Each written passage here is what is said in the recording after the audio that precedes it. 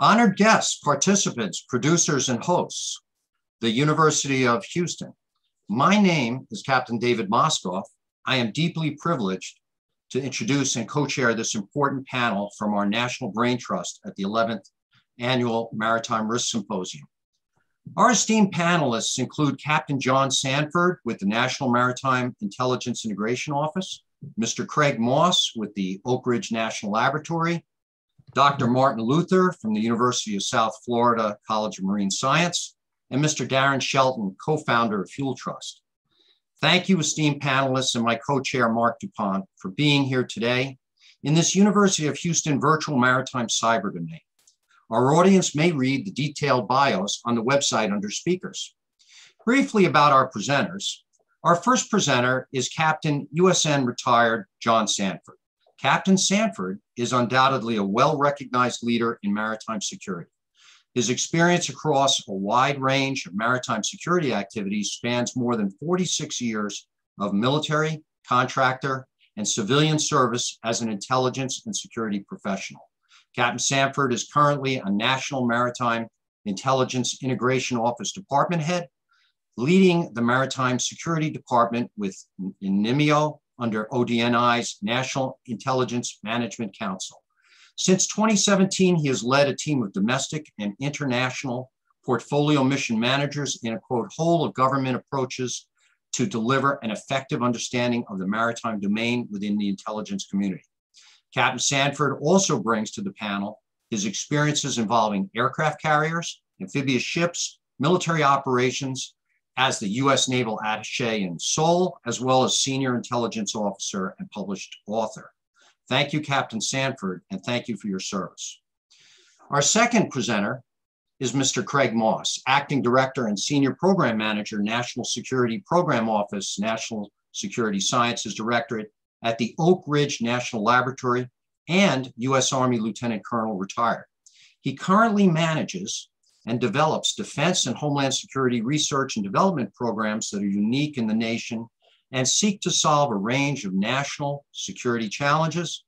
Some of his current activity areas include advanced materials, clean energy, neutron science, nuclear sciences, and supercomputing. Acting Director Moss also brings a military, medical, and health physics background, having served as a military Army, tackled many of the assignments in these very areas. Thank you, Acting Director Moss, and thank you for your service. Our third presenter is Dr. Martin Luther, Director of the Center for Maritime and Port Studies at the University of South Florida College of Marine Science, where he co-directs the Coastal Ocean Monitoring and Prediction System.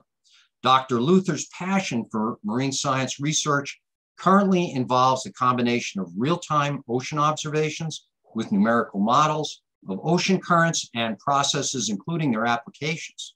For example, applications range from maritime safety and security to water quality in estuaries to variability in large-scale ocean circulation and its relation to climate change. Dr. Luther is also highly active in numerous other organizations and entities dedicated to the marine sciences. Thank you, Dr. Luther, for all you do. Our fourth presenter is Mr. Darren Shelton, a well-known 25-year veteran of the maritime industry and now also a maritime entrepreneur. In 2018, he envisioned a blockchain startup for the downstream energy sector, which led to his co-founding Fuel Trust, a data science company with software solutions. He also brings to the panel his substantial knowledge and experience, having managed multiple shipping companies, serving as lead auditor in ISO quality management systems, and most recently being tasked with driving their digital initiatives for a premier global maritime agency. Mr. Shelton is also active with many maritime committees and serves on boards for several community organizations. Thank you, Darren Shelton. I will now turn it over to Captain John Sanford. Thank you very much, David. I appreciate those kind words. And I also appreciate the opportunity for allowing me to discuss threats and their impacts on the security and the resilience of the global maritime supply chain. I recently read an article from NC State that in recent decades, global supply chains have become larger and more complex, designed for efficiency, cost, and proximity to markets. And at the same time, unanticipated shocks that affect global production have grown more frequent and severe, exposing vulnerabilities in the supply chains. Companies and policymakers are reconsidering how to assess, analyze, and mitigate risk exposure to shocks like financial crises, terrorism, extreme weather, and pandemics to ensure supply chain resiliency. The global supply chain disruptions are growing in frequency and severity. The COVID-19 pandemic is the most significant global supply chain shock in recent years. Shocks to the global supply chain are described by a level of their severity, frequency, and lead time, or that ability to anticipate or predict the event. A MGI report identifies two broad categories of global supply chain shocks: catastrophes and disruptions, each of which can further be defined or whether or not they're anticipated or unpredictable. Catastrophes are historically remarkable events that cause trillions of dollars in losses. Catastrophes may be unanticipated and unforeseeable, or could be predictable. An example of an unanticipated catastrophe could be a major hurricane. While early on its forecast, its track changes. And these tracks from past seasonal observations allows us to have one area prepare for it, and abruptly it changes. And we saw that happen this year on the East Coast of the United States. Examples of disruptions could be the 2017 NotPetya cyber attack or local military conflicts. Currently, what's going on in the Red Sea and the Gulf of Guinea, where there are piracy attacks and attacks on our merchant ships, or domestic turmoil, most recently we've seen in Afghanistan. Those all affect the global supply chain. The maritime domain, the oceans, seas, waterways, and nearly everything they touch is a valuable global supply chain resource requiring priority attention to preserve freedom of navigation, protect the free use of global maritime transportation system, and to deter, prevent, and disrupt harmful or unlawful activities. The enormity of this largely ungoverned area includes seabed to space, multi-domain complexities associated with maritime governance, and the rapid pace of technological change are some of the challenges that make it difficult to detect, identify, track, and predict maritime threats. Key maritime domain threats that cause catastrophes or disruptions include the changing character of these maritime threats. For example, our strategic competition with Russia and China is a major concern that has from global to regional to local impacts. Strategic competition, formerly known as GPC or global peer competition, includes hybrid and gray zone activities. Gray zone activities are characterized as events that occur below the level of military armed conflict. They include coercion, such as we've seen what the Chinese have done in the Spratly Islands, law warfare, where countries are using our own legal system against us, political action, like we have seen in the Ukraine and Georgia, influence operations. And for Russia, they employ a strategy called Maskirovka. It's very complex use of deception and disinformation. Also, you see economic events such as the Chinese influence in Africa and South America, commercial activity. China's global fishing fleet is depleting our maritime protein in the seas. Espionage, foreign surveillance of the global supply chain is identifying areas to exploit by these state actors. And of course, state-sponsored hostile operations in cyberspace. The gray zone is the battle space, and hybrid is the warfare. Our threats and challenges in the maritime domain also include non-state bad actors, such as transnational organized crime, such as the Mexican drug cartel, or terrorism. Al-Qaeda and ISIS are still active. And maritime criminal actions, such as motorcycle gangs in the Pacific Islands peddling drugs. Also, polar issues and climate change have increased access to maritime shipping, leading to increased militarization and competition over these resources. The challenges that arise in managing and using the overwhelming volume, velocity, variety, veracity, and complexity of maritime data also helps to mitigate or denigrate the resiliency of our global supply chain. To be resilient, ports and maritime industry have to be fully invested in being aware and prepared. Too many think this will never happen to us, or they have never conducted testing to determine what the vulnerabilities in their facilities or structure is. Resiliency is the ability to cope with these catastrophes and shocks and to emerge stronger from these experiences while protecting the global supply chain such that it is not disrupted. The most important thing is the sharing of information related to the maritime threats and all of our current experiences across whole of nation, from federal, state, local, tribal, territorial, international, to the private sector of maritime industry. That is the key to being resilient. Let us not have the need to know limitations, but the responsibility to share. That's the mentality we need to develop. So I thank you for listening today, and I look forward to your questions or observations. Thank you. John, there are a whole bunch of things you just unpacked, or at least you threw at us, that are cause almost for a panel discussion all to themselves. And I just want to throw out a couple here just to think about when we get to the end of this and we do some of the conversation. I think these are something to come back to. One of the things that struck me immediately is how you talked about the catastrophes and all the different types. And my thought was, you know, is there something in that long list that's just more prevalent right now, that's either increasing or is top on your list on the National Maritime Intelligence and Integration Office? Is there some reason that that rises to the top? That's a question that just popped in my mind.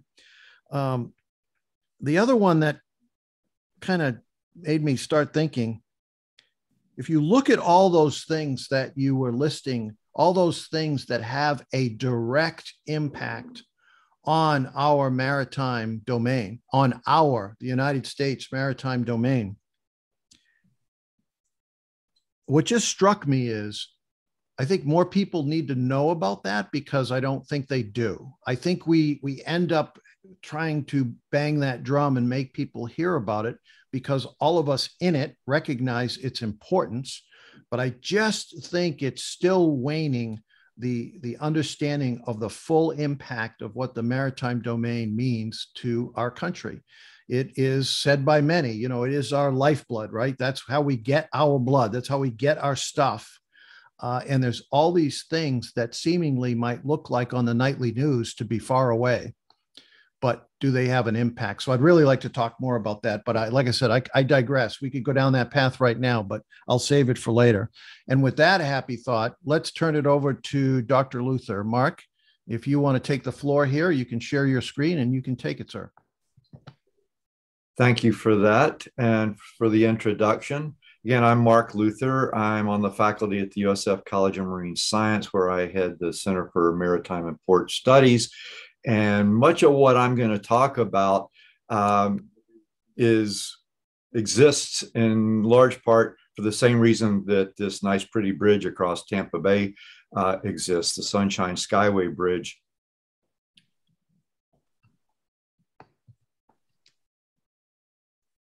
In 1980, the old Skyway Bridge was struck by an inbound commercial vessel that was overtaken by an intense early summer squall line that blew it out of the channel with 60-knot winds on the beam, blinding rain, and the vessel struck one of the main supports of the southbound span of the bridge, causing it to collapse and 35 people to lose their lives. As part of that, NOAA, National Ocean Service, implemented the first physical oceanographic real-time system that went operational in 1991. They produced a commemorative video of the 30th anniversary of NOAA ports that you can see at this link. So for much of the last 25 or 30 years, I've been involved in operation and maintenance of the Tampa Bay Physical Oceanographic Real-Time System, the first of its kind in the US. It's strategically placed sensors that measure winds, waves, currents, tides, visibility, other parameters at critical locations for bringing vessels in and out of the Tampa Bay port facilities. Again, it went operational in 1991, and we worked out an agreement in collaboration with the NOAA National Ocean Service, what they call their Center for Operational Ocean Products and Services, and the local maritime community to house it within our lab at the university. Again, all the data come in continuously every 6 minutes and are ported over to the NOAA National Ocean Service, their continuous operational real-time monitoring system for quality assurance and quality control. Originally, the main method of accessing the port's data was through a voice response system, like the old systems used to read off your bank balance. That's still operational, but of course, most people access it through the internet, and that's our landing page, just tbports.org. The actual official NOAA URL is much longer, but I had to create this landing page so we could paint it on the side of that wave buoy down there at the bottom. So around the edges, you see just a few of our sites, one of our offshore current measuring sites on a Coast Guard navigational buoy in the upper left, our mid-base site that has a full suite of meteorological sensors, as well as current sensors and fog sensors. And then we have a current sensor under the center span of the Skyway Bridge at other sites. So this is a map of all of the sites that exist now. Again, Tampa Bay Ports was the first of its kind, perhaps in the world, and continues to expand.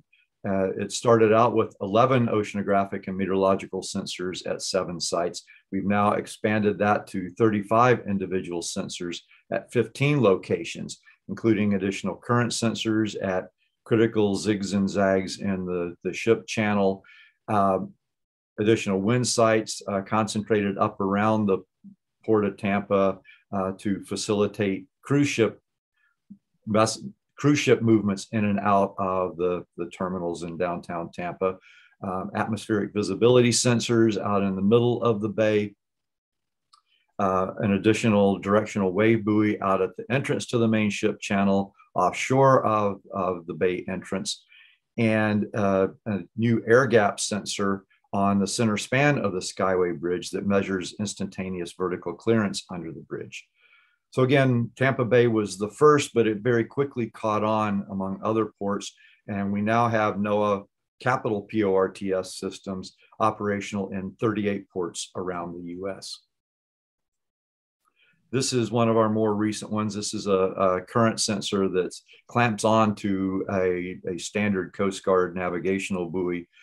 We have great support from Sector St. Petersburg. This is us maintaining that sensor on the deck of the Coast Guard cutter Joshua Appleby, and another photo of one of our local work boats working on the system as a large petroleum product carrier exits the bay.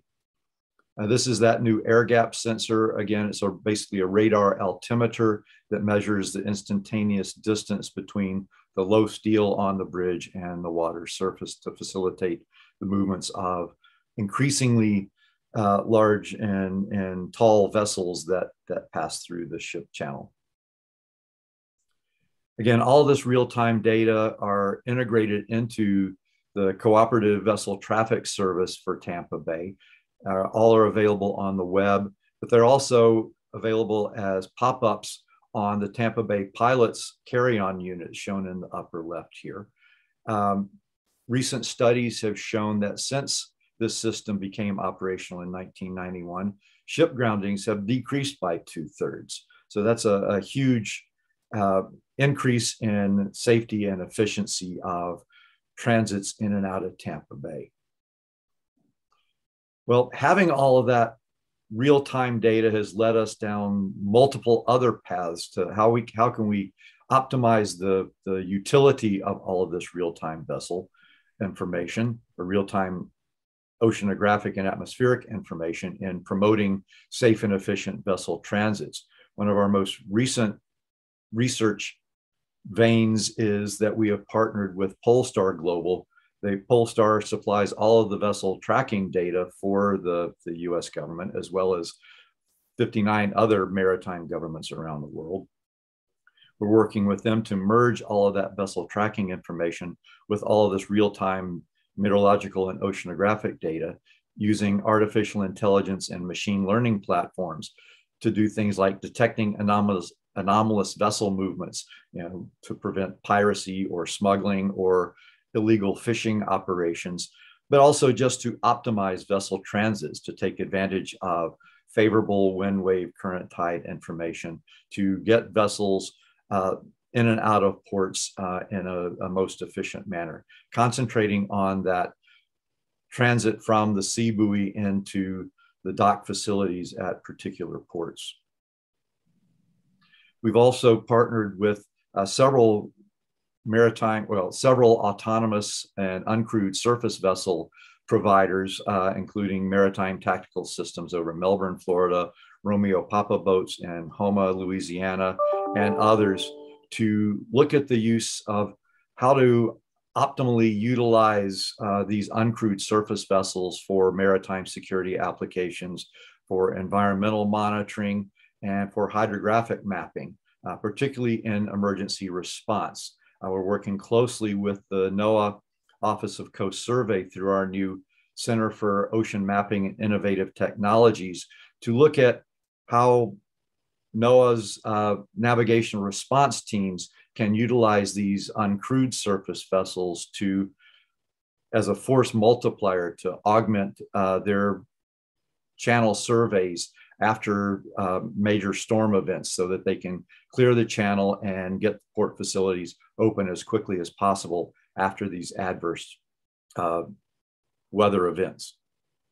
And again, our goal is to prevent this using the best information possible and get it into the hands of people moving vessels in and out of harbors to prevent collisions and elisions that may shut down the ship channel and impede port operations.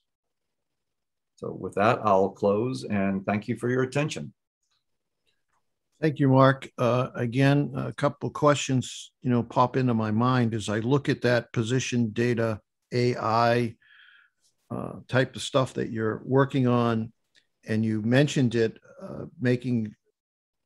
using it to detect vessels that are there that maybe shouldn't be there based on their movements.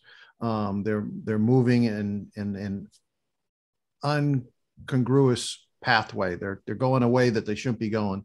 I would think also that weather has something to do with that, right? Weather is bad right in a certain place. Usually the ships are going to take refuge here. They're going to anchor here. All of a sudden there's this ship that's not doing that. Why is that ship not doing that? Right. I think that the application there, and which led me to ponder, and Mark, we've talked a lot over the years about many things like this, but one of my thoughts is that there's a lot of stuff that you just exposed that you were working on that I think have a lot of different connections to what the safety and security and resilience of the maritime domain is. I think there's also a lot of others out there doing things like that. My personal opinion, and we can talk more about this when we go to the discussion point, but I think there's a disconnect there. We're not aware of all the things, key stakeholders that might be in really good positions to connect some dots. People like John and Nimio, people like Craig, he'll be talking here in a moment. But man, if we could just make sure that that information flowed, and it's ironic in a sense, John, because it's we're talking about fusion. Just like we talk about Intel fusion, we're talking about fusion of information and saying, wait a minute, look at what the University of South Florida is working on. Is there an application that can help us in this particular thing? And Craig, I know we talked about some of these sensors as it relates to, predicting if there's some sort of chemical release, if there's some sort of biological release, what does all that weather information tell us about where that particular cloud may go, and how do we react to that? So it's, I just think it's fascinating. I think there's so much there. There's so much capabilities that we have. There's so many very smart people like your group, Mark, and many others that are working together. How do we connect those dots? So that'll be one of the discussion points. Thank you, Mark. Craig Moss from Oak Ridge National Laboratory. Sir, I would like to offer you the floor. So, just by a quick way of introduction, Oak Ridge National Laboratory, one of the DOE national laboratories. And so my intention today is not to talk about any deep aspects of the science we're doing.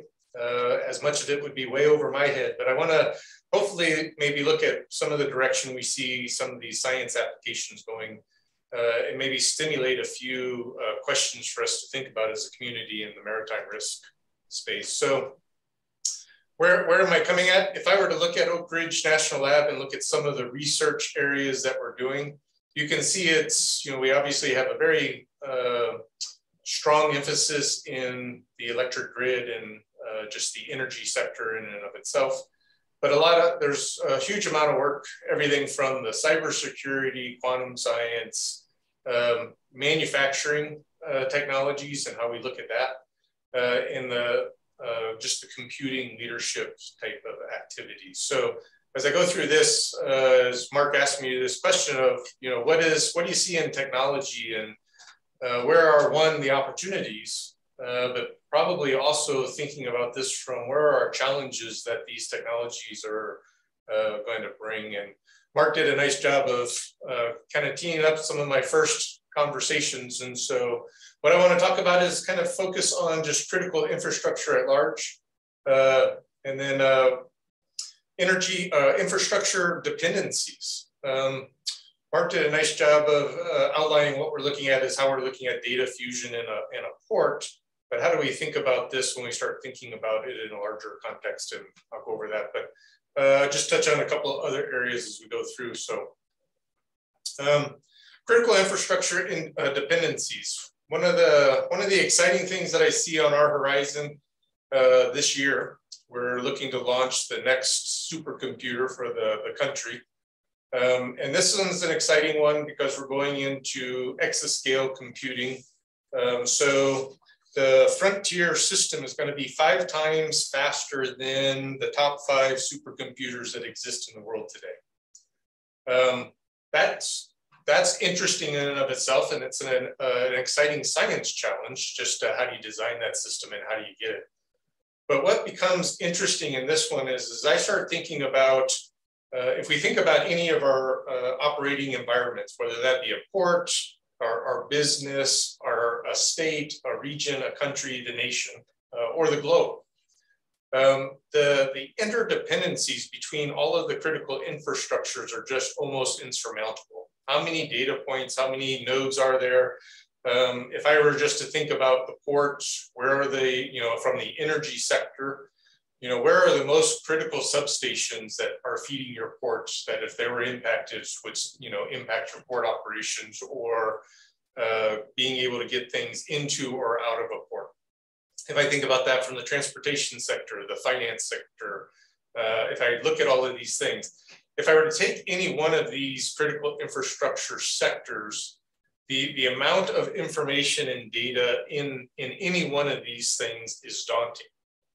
And we're really now starting to see, when we start to look at like Frontier and I start to look at this technology, our ability to have the computational power to really start to understand all of these, be able to process all the data and all the information around each of these individual critical infrastructures is a tremendous opportunity. But the ability to look at the dependencies or the interdependencies between them is even more exciting in my mind. So how do we start thinking about that in our future and trying to ask the question, if only I could, see the impacts or the relationships between these sectors, what might that look like? And how can we look at some of the computing power to do that?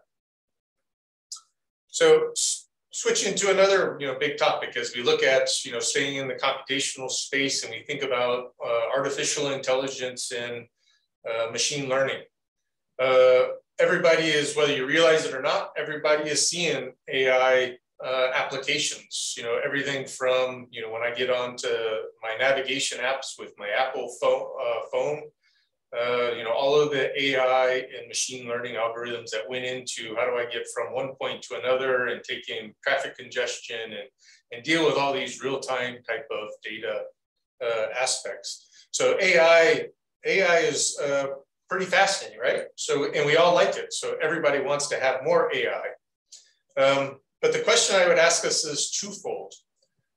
One is, are we ready? Do we know that once we start installing these AI algorithms or systems using AI, how do we assure that they're doing the things that we think they are?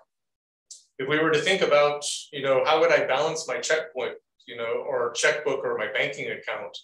You know, I had a pretty simple process that I could go through, right? So I can, you know, see, you know, accounts in and accounts out, and then add it all up. But when I start looking at AI assurance, this problem becomes so large. How am I actually starting to make sure these approaches are doing what I think they are? The other aspect that I would throw out on AI is in machine learning in that space is if I apply that logic today, or I develop the new logic today, how long is that logic still good for? So am I refreshing my machine learning? Am I refreshing my AI algorithms? Am I taking in new considerations that might be being built into those algorithms and then, you know, changing the way I'm seeing the information that I think I'm seeing? The counterpart of this is our adversaries are doing this. So think about now that AI becomes available and we start thinking about disinformation campaigns, obviously a popular topic during our last election cycle. As I start thinking about this from the ability to manipulate video.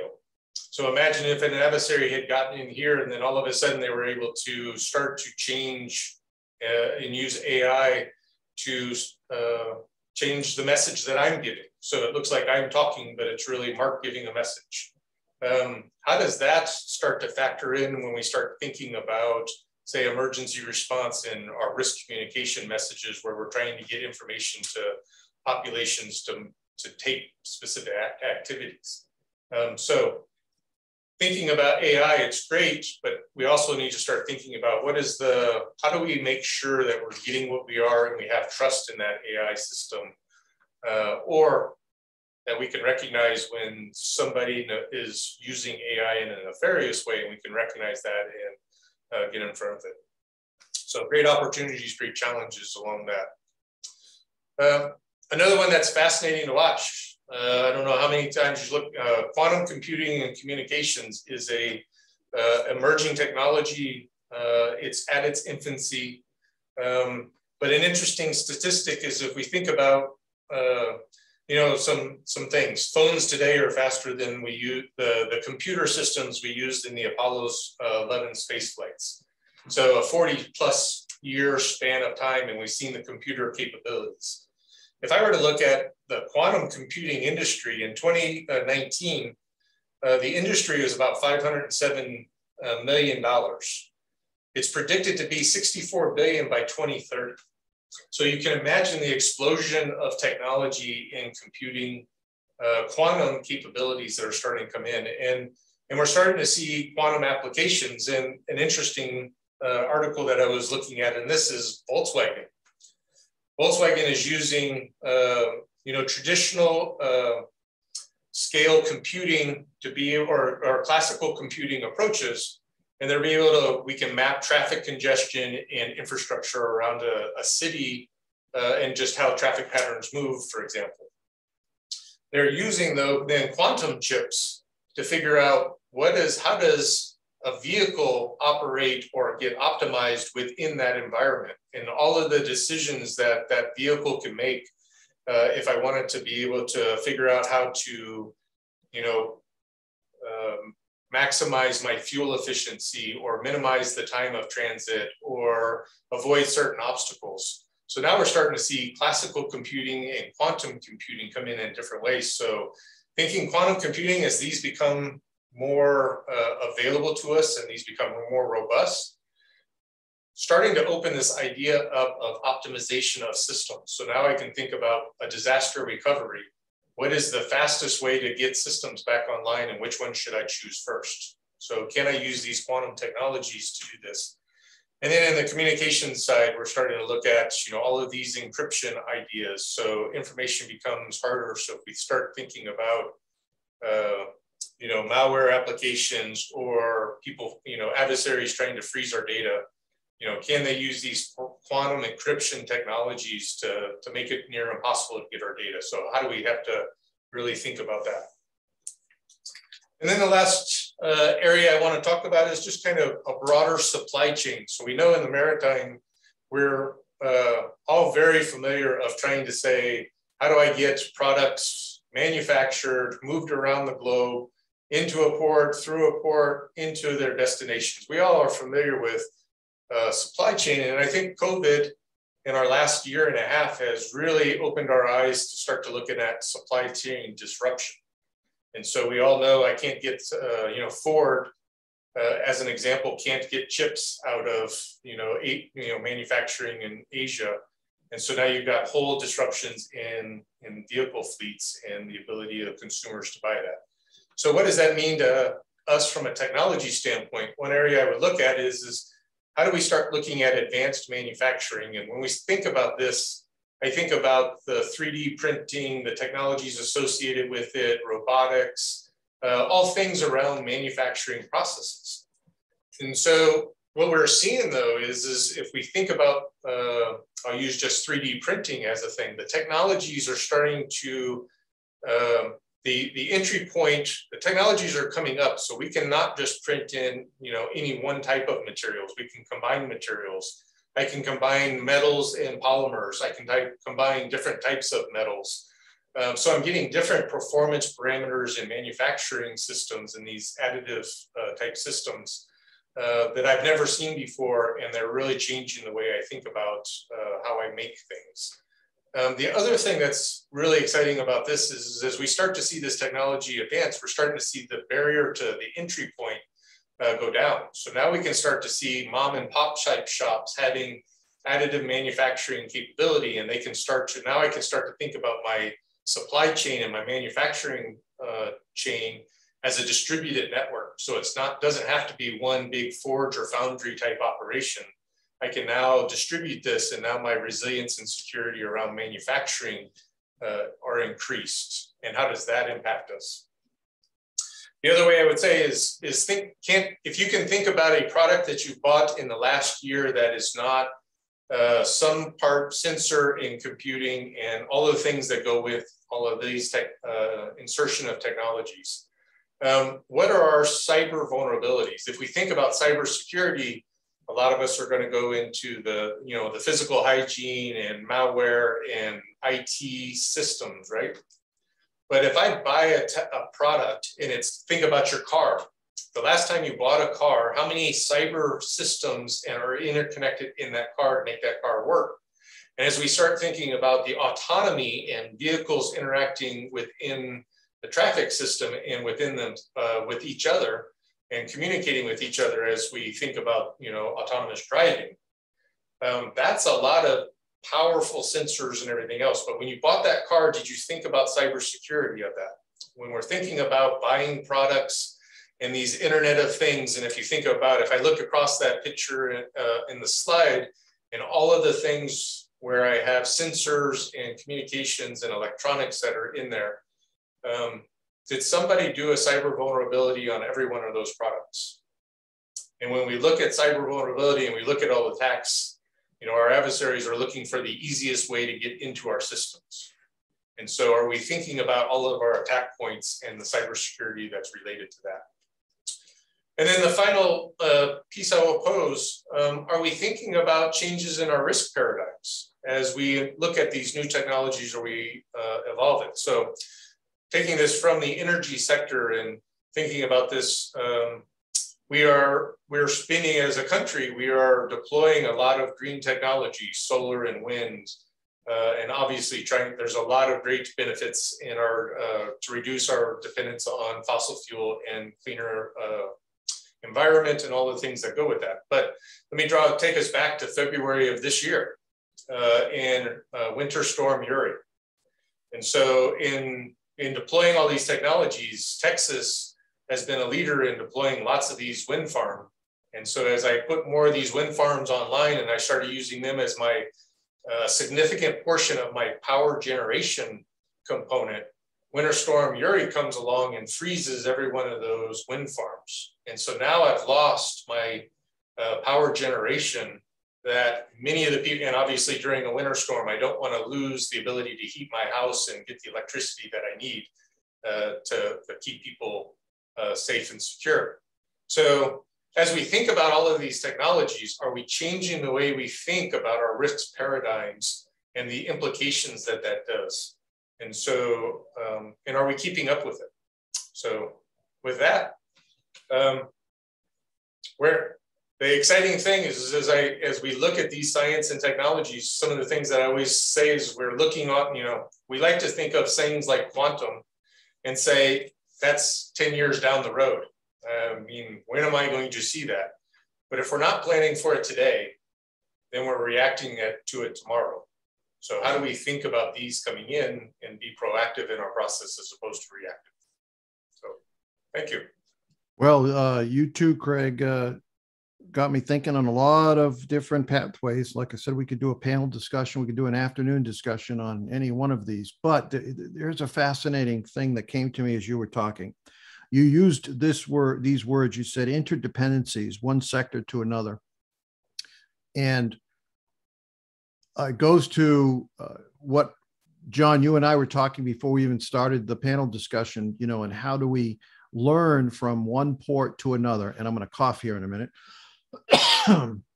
Excuse me. How do we learn? How do we share the information that we're learning? And the conversation extended into what Mark was talking about.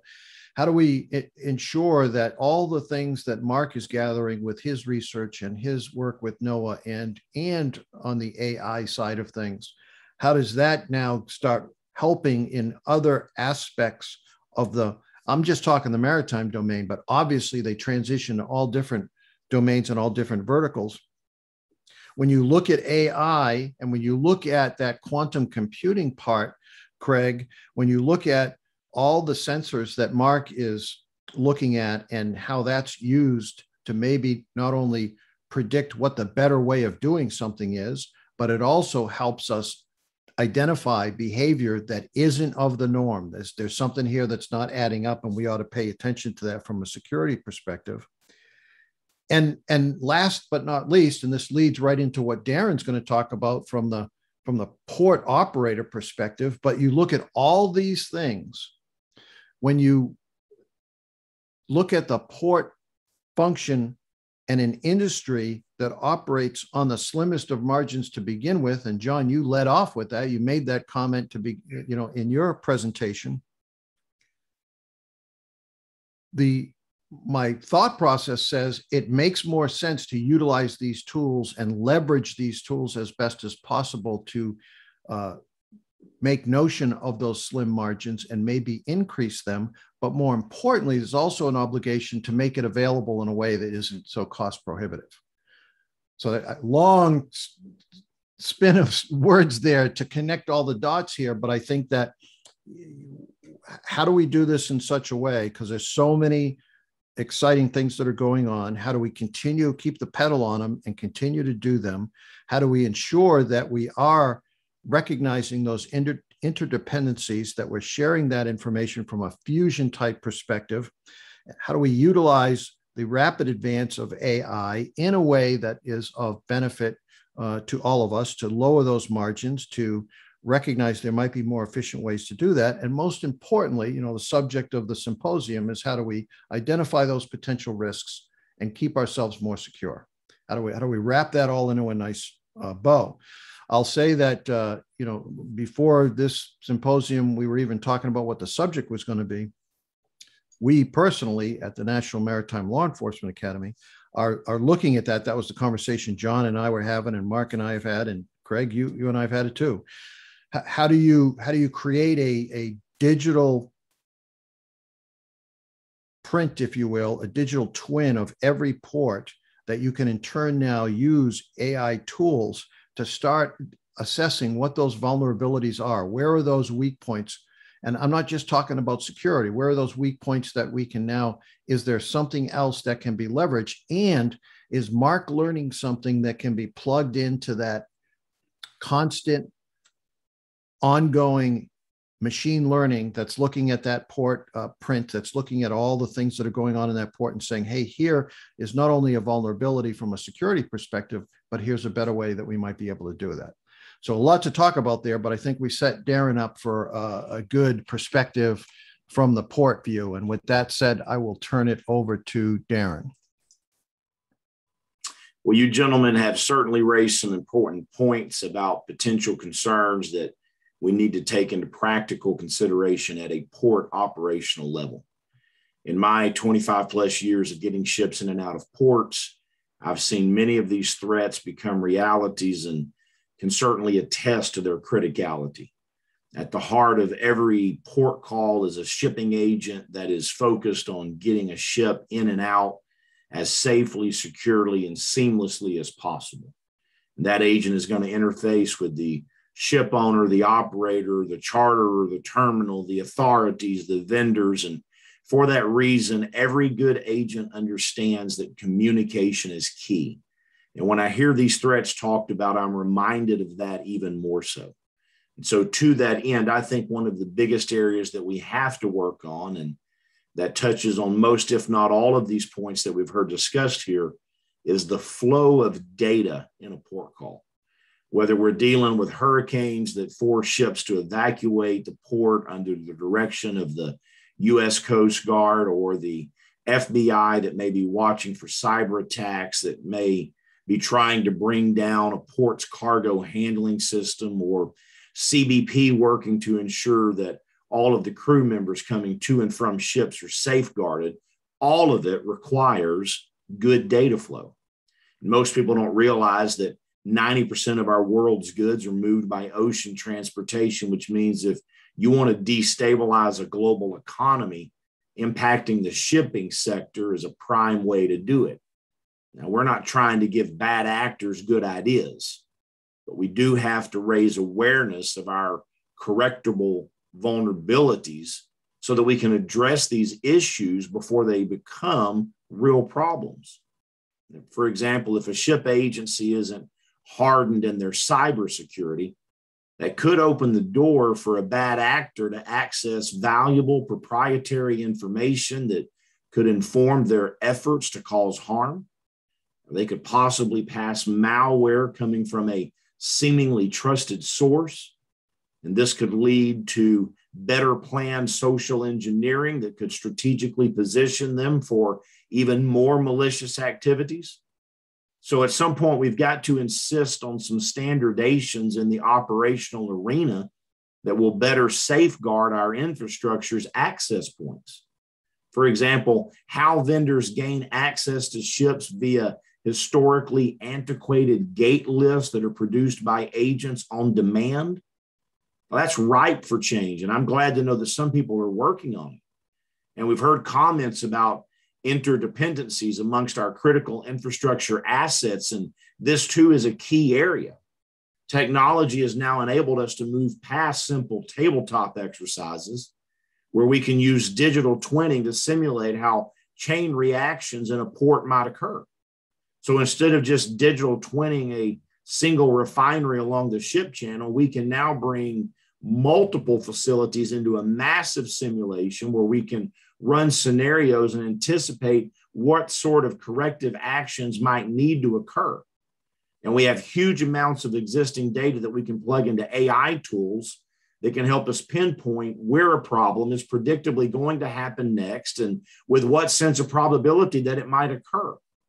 And so between those two technologies, we can then use back propagation to correct the estimated to actual vectors to better refine the next simulation each time, getting more accurate and thus reducing the guesswork about what might need to be done. But to enable all of this, we've got to have more data sharing between stakeholders. And absent that level of transparency, which is likely due to a lack of trust, we're leaving ourselves both ignorant and exposed. We can't do anything with what we're not willing to talk about candidly. In recent years, we've gotten a lot better on predicting when a storm was going to land where and how that might impact a given port. But we've got to go beyond that, because we're about to start seeing some semi-autonomous ships coming in our ports. And we got to think about what that looks like at an operational level. The agent may not be giving boarding instructions to a master on the bridge, but instead be communicating with somebody who's remotely controlling that vessel from another country. So ensuring that that operator has validated data that they can securely authenticate, at least in part, is going to be absolutely critical to safe passage. Moreover, we're now faced with a race toward decarbonization that is leading to new alternative fuels that we've got to consider. In 2018, we had a problem with the fuel supply chain because of high paraffin products that wreaked havoc across our global supply chain. So just imagine a similar scenario where bad actors contaminated fuels with an intentional attack against targeted assets. Now, that's a completely untenable option, and yet its possibility is alarming to those that are in the know. So this goes past simple compliance with a regulatory mandate to the heart of risk assessment around port resiliency, which means we have got to work toward more reliable data sharing systems in port calls. We need to be integrating disparate solutions and reconciling similar ones. We need more automated and authenticated data streams. And we've got to abandon these low-tech operating procedures that waste time and money and increase the risk for malfeasance. We've most certainly got to eliminate this self-justified notion that we're fine and we don't need to change anything. And I would say in closing that the most dangerous thing to our ports is nothing. And by that, I mean we can't do nothing. We cannot keep doing what we've been doing and expect things to change. So we have to do something, but in fairness, something is nearly as bad as nothing. And by that, I mean just doing any old something because it's a proverbial step in the right direction is not good enough either. And we've spent a lot of time and money on doing stuff because, well, at least it's something. And we got to start doing more smart somethings, doing things that we can monitor and measure the impacts and the outcomes, doing things where we can hold ourselves and our systems accountable, doing things where we can identify the improvement opportunities and then act upon them. And the good news is that discussions like this enable that. So I'm glad to be a part of doing this and looking forward to answering questions on how we can do it better. Thanks.